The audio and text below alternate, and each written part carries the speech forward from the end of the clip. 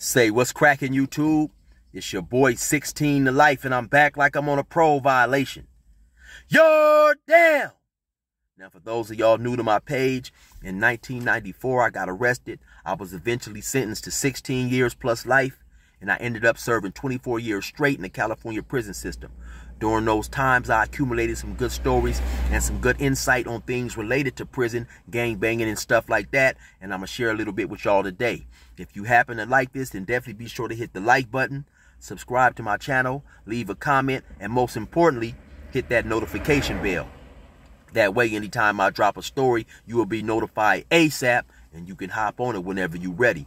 Also, like I told y'all, man, I rap. Do not get it twisted. The flow is none like Kurtis Blow, man. Be sure to check me out. I got a song called Never Gave Me Therapy. It's on all major streaming sites. I got a video for that on YouTube. I got several songs up. Matter of fact, just go to my YouTube playlist, stroll down to gas stations, and you can check all my stuff out right there, man. Now, let's hop into this story right here.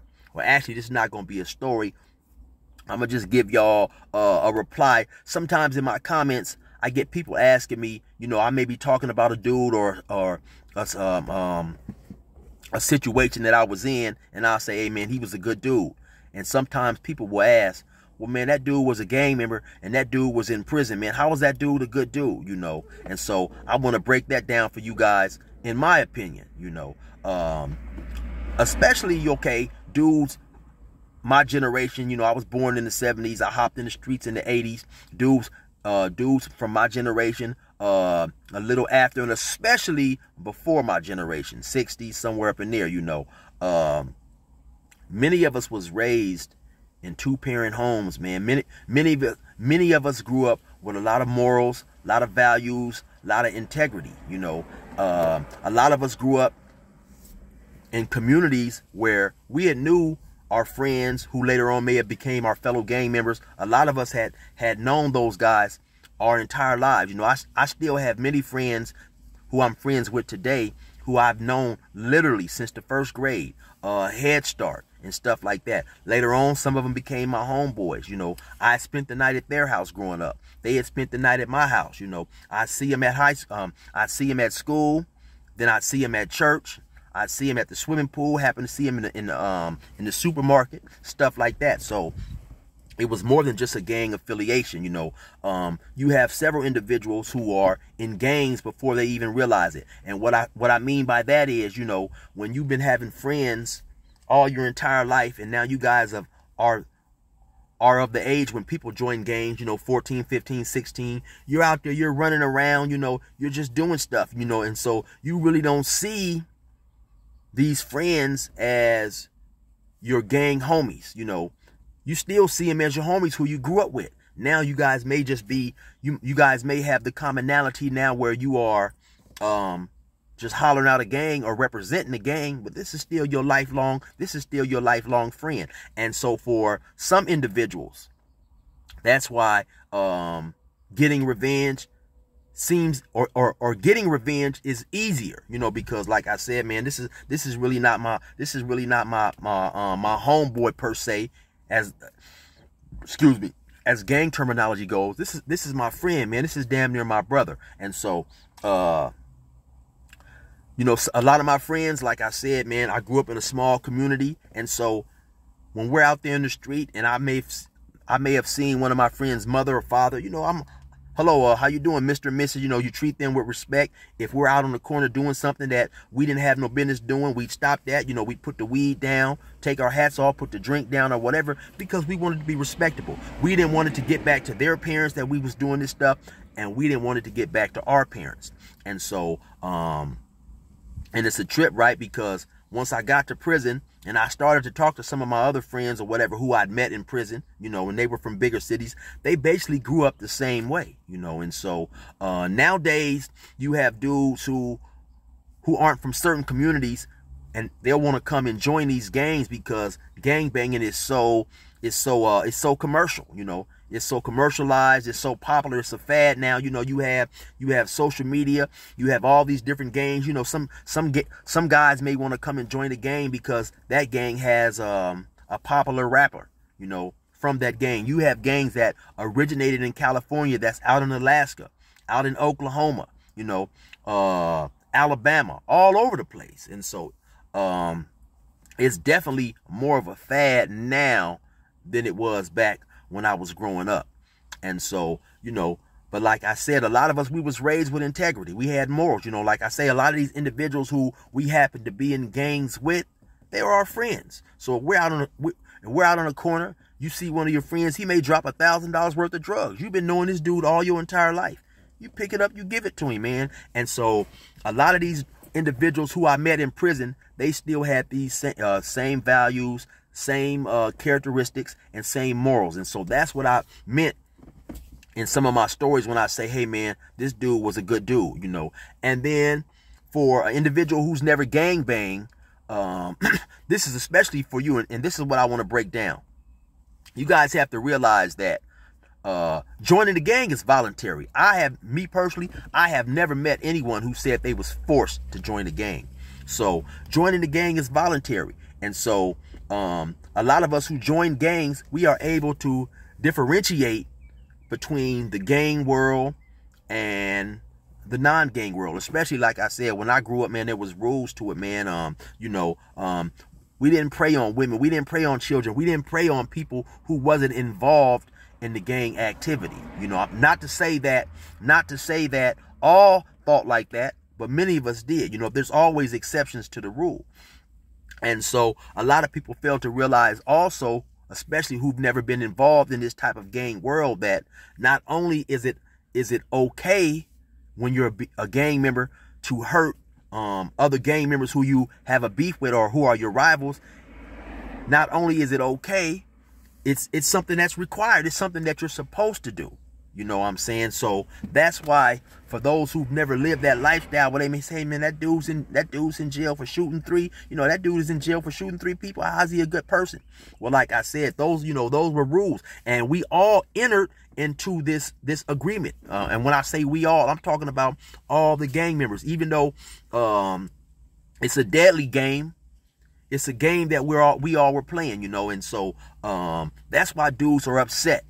Sometimes gang members, when they have other gang members come and tell on them, you know, because we all made a unwritten agreement, you know, to abide by these gang rules. You know, you have individuals out there who shooting at people, and then when they get shot, they come to court and tell, and that's why it's frowned upon, because, you know, like I said, the unwritten agreement that we all entered in when we joined our respective gangs, which leads me to the next topic that I want to talk about, is that, of course, there's different levels of dedication, which is why you have individuals telling, which is why you have individuals snitching, which is why you have individuals who do things that's considered cowardly, you know, and frowned upon by other gang members, or sometimes even their own gang members, because everybody's level of dedication is different, you know, and that's something that I came to realize later on. You know, when I was young, naive, you know, I thought that everybody's level of dedication was equal to mine, you know, which is very untrue. But we also have to keep in mind, man, that many of us join gangs 14, 15, 16 years old. Some of us younger than that. So now it's not logical to expect an individual who made a decision as a child to always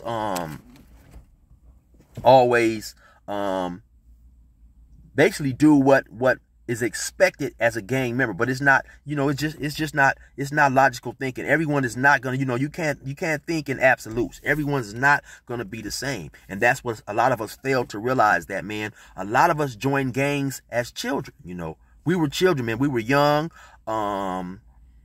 And really that's just the bottom line. Even though, you know, at that age we knew right from wrong, but once again, like I said, being a gang member, it was okay and it was permitted, you know, to try to hurt and take out whoever you was beefing with as a gang member, because that's what gang banging is all about. You know, a lot of people who've never gang banged, you know, when they hear the word gang banger, gang member, in their mind, they're thinking the lowest scum of the earth, you know, that the media portrays, you know, that heartless individual who will, you know, who will who'll prey on anybody.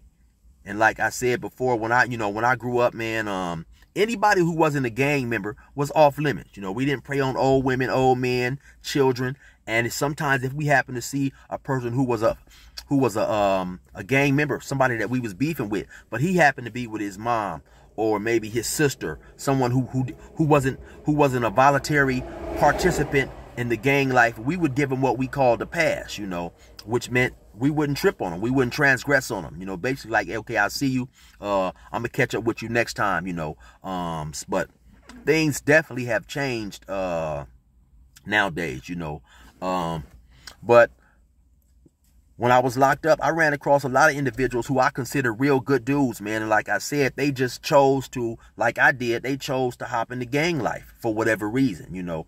I met a lot of individuals who I would have no problem, you know, coming to my house, let them come to my house and spending the night or whatever, because when you're doing time with people, you know, you talk to them, but more than that, their actions speak louder than their words, you know. And sometimes, you know, you watch people, you see the things they do, you see how they move, man. And I've definitely ran across some good-hearted individuals in prison who was in prison for, you know, for many gang shootings and stuff. Because like I say, that's a part of the game. That's something that's allowed. That's something that's permitted. You know, that's something that's applauded, you know.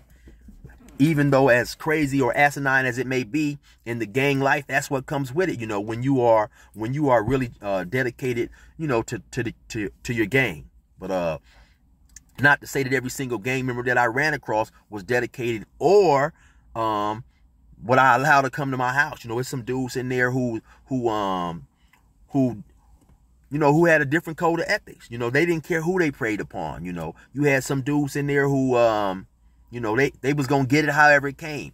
And, you know, so there's always exceptions to the rule. And I'm not saying that every single gang member would be considered a good dude, because at the end of the day, that's what being a gang member is. You know, a gang member basically is saying, hey, man, I'm tougher than you. I'm bigger than you. I'm badder than you. And I will put these hands on you if you get out of line. And with that ideology and that type of thinking, that's why you have several gangs now that are beefing and going at each other's throats that was allies 5, 10, 15 years ago. Because eventually, you know, the gang is going to eat itself within, man. You know, if you put 20 gang members in a tank and they're all from the same hood or they're allies, eventually you're going to have fights. You're going to have dissension because there's nobody to beef with, you know. As a gang member, you don't want to cower to nobody. You don't want to bow down to a certain extent. You don't want to feel a person is, you know, pushing a line on you, applying pressure, telling you what to do. And like I say, by nature, a gang member is aggressive. He's violent. And so he's always going to try to push his will on the next individual. If you are a gang member and you have that same type of mentality and that thinking, and someone tries to force their will on you, eventually you guys are going to bump heads. And so that's just the nature of being a gang member, you know. But that's just my little opinion on why I will say that there are good dudes, you know, in gang banging. I've met, like I say, I've met many good people many people who I considered good people, man, and they just happen to be gang members, you know. I believe that if you ran across me or several individuals that I've ran across and consider good dudes, just talking to them alone, you wouldn't be able to tell they was a gang member, you know. But anyway, that's my little comment on that right there for those who question or who ask, you know. Anyway, y'all stay tuned, man. I got some good videos coming up. I got a video coming up about the biggest crip I ever ran across, the biggest crip I ever saw, man. I got another video coming up called The Making of a Gang Member. And so I got some good stories too. I'm gonna finally give y'all that knife story, man. So anyway, y'all stay tuned in. Y'all already know what it is. It's your boy 16 to life. Resume normal program.